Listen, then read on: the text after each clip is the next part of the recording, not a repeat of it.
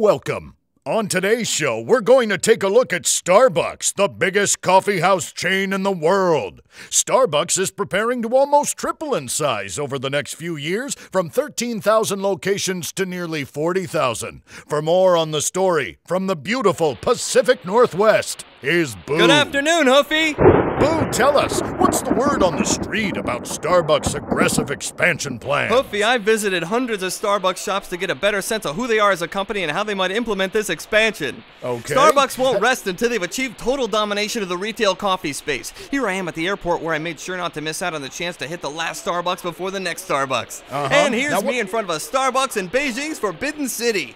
This is me in front of a Starbucks in Fresno. And this is me in front of another Starbucks right across the street from that Starbucks. Boo, how will Starbucks make this work? 40,000 stores, that's a lot of coffee. Well, Minionville's retail expert Jeff Mackey believes Starbucks has already saturated the market, but I disagree.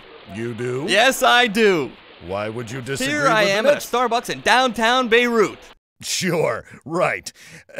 Look, are there any locations you believe to be underserved by Starbucks? You bet there's not one Starbucks in the Gobi Desert or in the Larsen Ice Shelf in Antarctica. I mean, what the is a guy supposed to do when the only thing that'll shake the monkey off his back is a double chocolate chip Venti Frappuccino with a triple shot of espresso? You think that's gonna be easy to come by?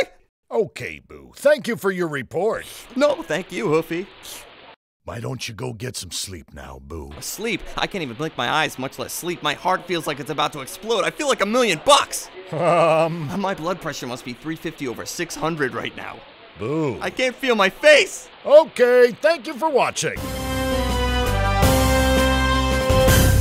Where's the bathroom?